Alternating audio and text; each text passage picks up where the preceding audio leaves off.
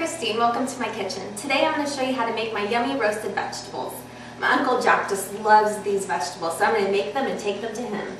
So we're going to start out with 3 carrots. I have 3 large carrots here. I've already peeled them and washed them up.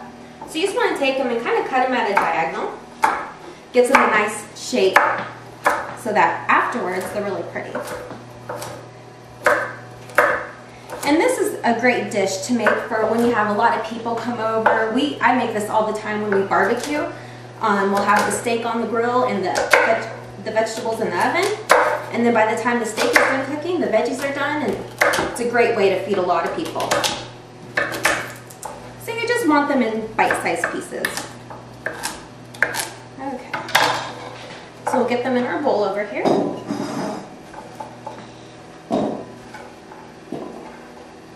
And next we got is our potatoes. I have a mixture of red and white little potatoes. And if they're small enough, you can leave them in whole. But these ones are just a little bit big, so I'm going to cut them in half. And I haven't cooked these at all. They go in raw. If you have larger potatoes, then you would want to parboil them a little bit. Otherwise, they won't cook in the oven. And it's nice to have the different colors. I love to make this dish as colorful as possible. So I got the orange and the reds and the white, and I always pick out a pepper that's another color as well. So get these all cut up.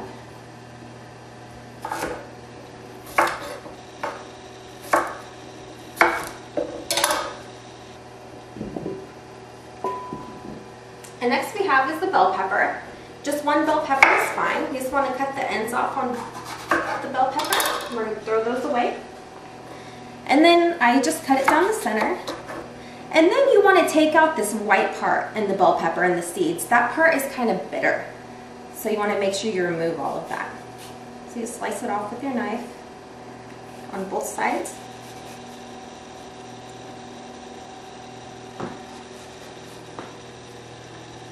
And then take your pepper and just slice it into strips.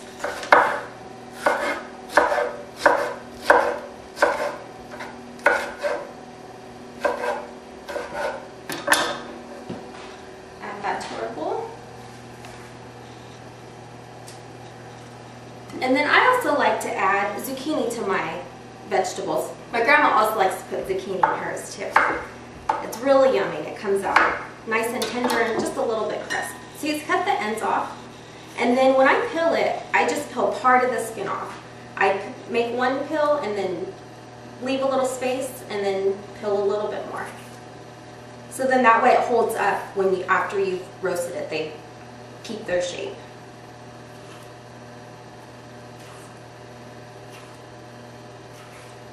And then you just want to cut these 2 in bite-sized pieces.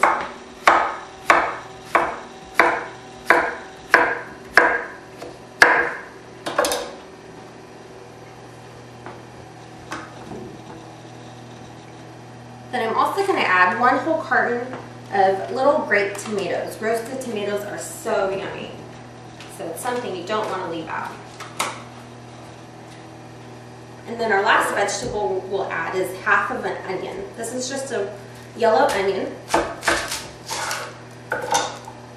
So you just take just the first layer off.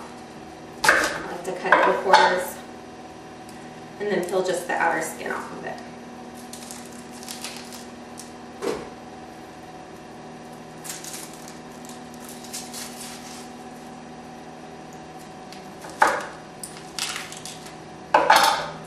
When I cut the onion up, I like to leave it in bigger chunks because not everybody likes onions, and that way they can just pick it out if they don't want it.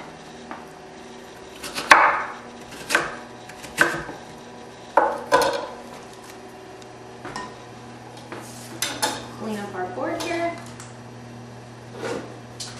Now we need to add some herbs. I just pick whatever I have in my garden that looks good. So I have a little bit of thyme here and a little bit of golden sage. Just gives it that little bit of extra flavor.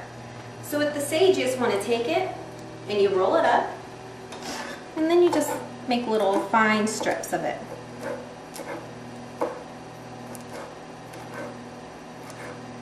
And then for the thyme, you just hold the little sprig at the top and you pull down, and then you pull all the little leaves off. So do that with the rest of it. And we'll add that to our veggies.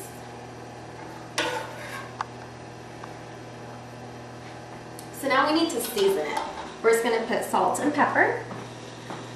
And if you're watching your salt, you can just leave the salt out. But the veggies, they taste really well when you put salt in there.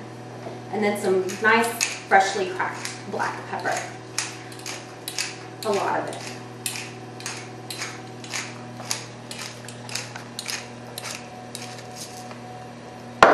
Then the last thing we need to put in there is just some olive oil. And just put enough to coat. It'll probably be about a quarter cup or so of olive oil. You just want to coat them so they're nicely coated with olive oil.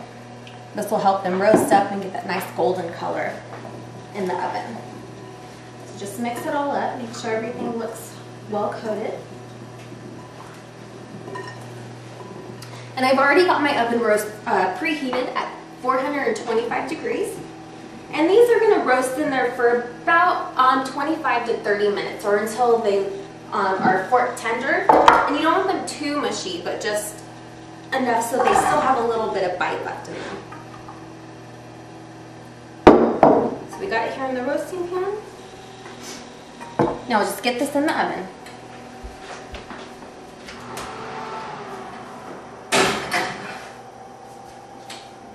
So our veggies have been roasting in the oven for about 25-30 minutes, and they're ready to be taken out. Let's go get them.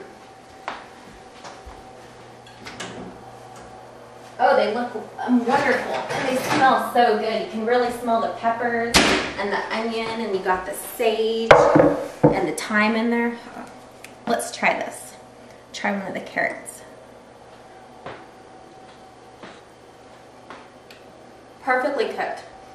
The carrot is still has a little bit of bite to it, but tender and warm at the same time.